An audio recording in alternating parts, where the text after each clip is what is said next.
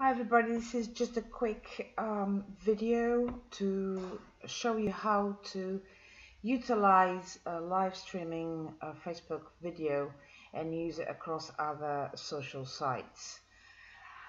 Okay, so hi, my name is Sophia and I'm from increasesocialreach.com and I'm a social media success strategist. Okay, let's go and do it. So I've got this video here that my coach has done as live streaming.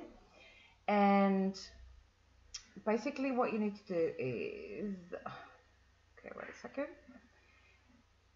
play it,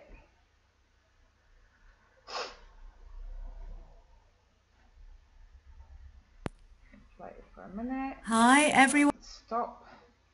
You go to the bar, the URL bar on the top, and you're going to take out all the www and replace it with an M, okay, and press the enter. That is going to take you into this other URL. So just quickly press the play and then stop again.